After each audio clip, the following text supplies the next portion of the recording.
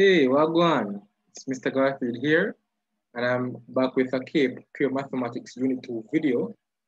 All right, and I'm focusing on some of the questions that were given on the May-June 2021 examination. All right, now this question, I believe, gave a lot of students difficulty. It says that show that the derivative of sine inverse of cosine x over 1 plus sine x with respect to x is negative 1 divided by the square root of 1 plus sine x all squared minus cosine squared x. All right, so let us do this question here. All right, so I'm going to write my solution here. Okay, now there's something that you need to note before we start. All right, so this is a note for you. If you want to differentiate, let's say you want d by dx of sine inverse. So you want to differentiate the sine inverse of some function f of x with respect to x. That is going to be equal to the derivative of f of x, that's f prime of x, right? Divided by the square root, right? Divided by the square root of 1 minus the square of the function. That's 1 minus f of x all squared. Okay? That's something that you must know. So how would we apply this to the question now? All right, so what we want is to find the derivative with respect to x. So we want to differentiate sine inverse of cosine of x divided by 1 plus sine x, right? That's what was given to us in the question. So this is what we want to differentiate. So following the rule, we can say that this is going to be equal to the derivative of the function in the brackets here, that's cosine x over 1 plus sine x. So it means that we would like to differentiate. We would like to differentiate the cosine x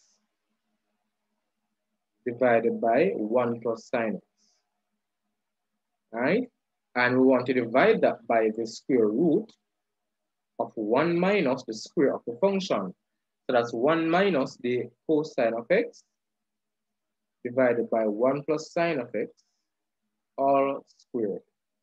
Great. So all we have to do is just simplify this now. All right, so we are going to differentiate cosine x over 1 plus sine x using the quotient rule. Okay, so it means that my u is going to be cosine x and my v is going to be 1 plus sine x. All right, so following the quotient rule, it says that I'm going to have v first, that's 1 plus sine x. All right, so v times the derivative of u is cosine x. Okay, minus u, which is the numerator cosine x, times the derivative of v. All right, that's the expression in the denominator, which is 1 plus sine x. Right? And I'm now going to divide all of this by the denominator squared, right? That's 1 plus sine of x all squared. Good. But remember that we are also dividing this by what? So we're also dividing all of that by the square root of 1 minus the square of cosine x over 1 plus sine x. Now, when you square a fraction, it means that you're squaring the numerator and denominator, right? So it means that I will have 1 minus cos squared x divided by 1 plus sine x all squared. Good. And that is what we have. Let us now continue simplifying. This is now going to be equal to 1 plus sine x multiplied by the derivative of cosine x is going to be negative sine x, right? So I'm just going to put the negative sine x in front. All right. I'm just going to put the negative sine x in front. That's negative sine x multiplied by the 1 plus sine x on the outside there. All right. Minus, when we differentiate 1 with respect to x, we get 0. When we differentiate sine x with respect to x, we get cosine x. So what we really have here is cosine x multiplied by cosine x is going to give me a cosine squared x. All right, and I'm dividing that by what? I'm now going to divide that by 1 plus sine of x all squared. Great. Now, as it relates to the expression under the square root, let us just combine the two terms there. All right, so 1 minus cosine squared x over 1 plus sine x all squared can be written as what? So we're going to have our square root, and in the denominator, I'm going to have 1 plus sine of x all squared, and in the numerator, I'm going to have 1 plus sine of x all squared minus cos squared x.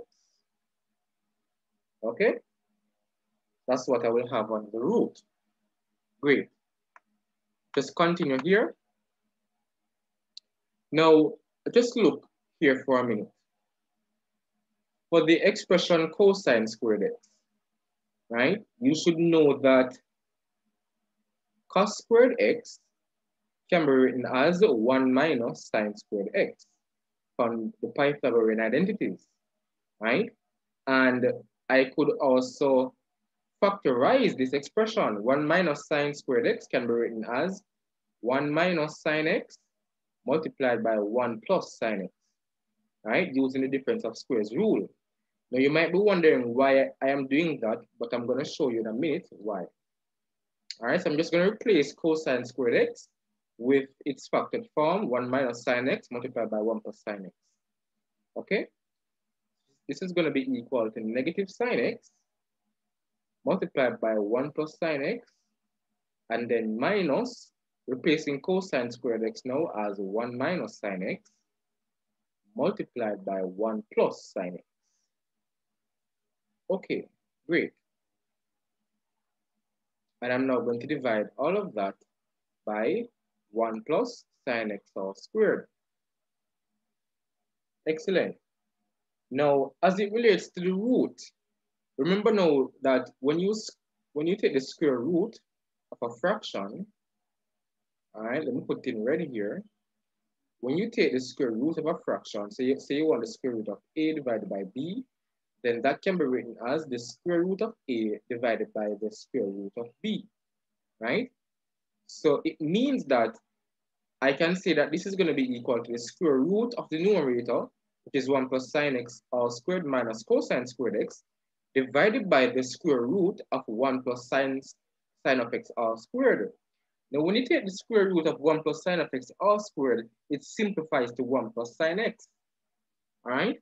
So let me just write that down for you. Okay? So I'm now going to divide all of this. All right? I'm going to take the square root of the numerator. That's the square root of 1 plus sine of x all squared minus cos squared x.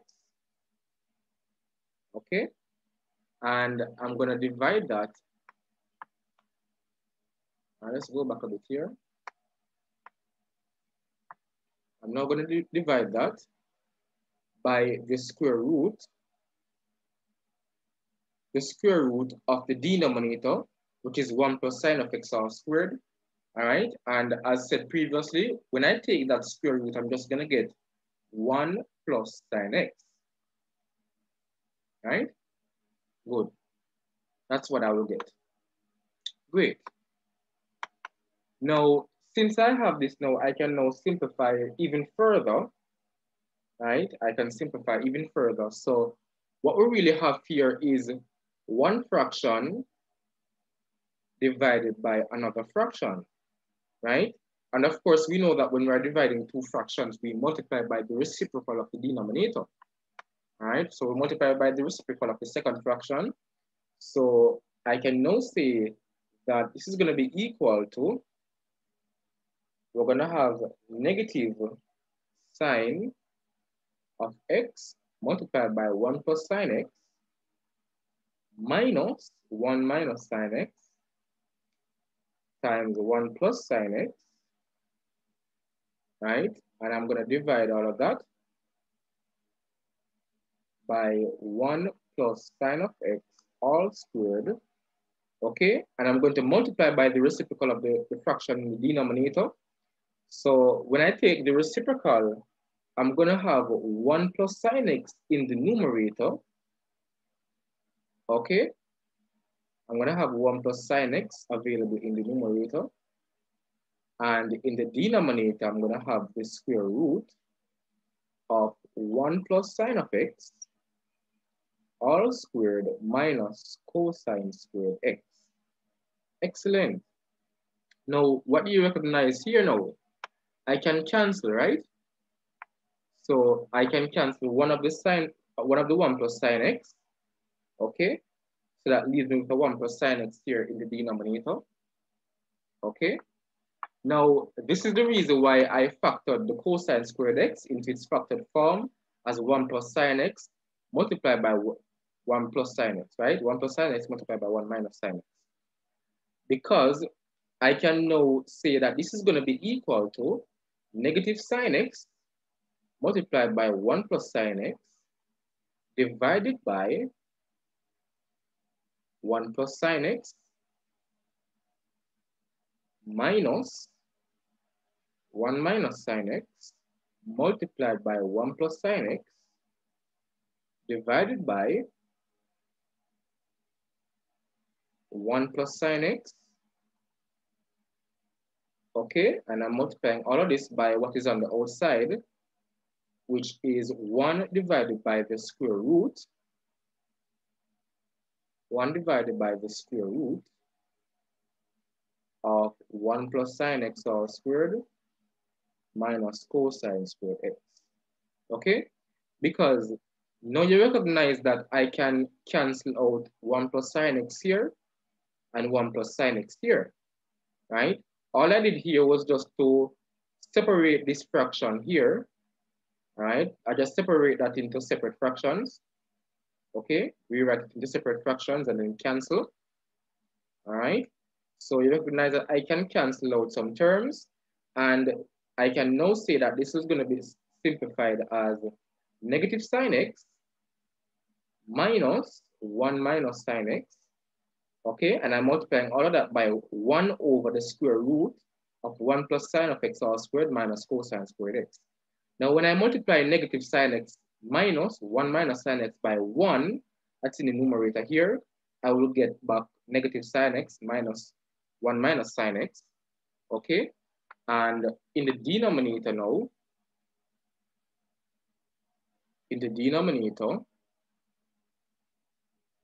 what I'm going to have is the square root of 1 plus sine x all squared minus cosine squared x. Okay? That's what I'm going to have.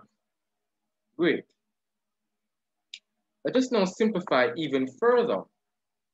So I can now say that this is going to be equal to, by expanding the brackets in the numerator, I will get negative sine x, negative, there's actually a negative 1 here on the outside, right? So negative 1 multiplied by 1 is going to give me a negative 1, and the negative 1 multiplied by the negative sine x will give me a positive sine x, okay? And I'm dividing that by the square root of 1 plus sine x all squared minus cosine squared x. All right? So what you recognize here now, I have negative sine x and I have a positive sine x, so those two will cancel out. And this will now simplify to what? It will now simplify to, I will have negative 1 in the numerator, and in the denominator, I'm going to have the square root of 1 plus sine x all squared minus cosine squared x. Okay? And let us look back at the question. It says to show that when we differentiate this, we get -1 divided by the square root of 1 plus sine x all squared minus cosine squared x. And that is indeed what we got, right? So it means that I can now come down here and say shown. All right, shown. Okay. So we have now shown that result. And I can now say that this is the end of the solution. Okay. So I hope that this question didn't pose a lot of difficulty for you. Okay. So if this video has helped you in any way, please ensure to like the video and subscribe to the channel. I am Mr. Garth Reid, student ambassador in the University of Technology, Jamaica, and I'm a mathematics teacher in training in the School of Mathematics and Statistics. I thank you for joining.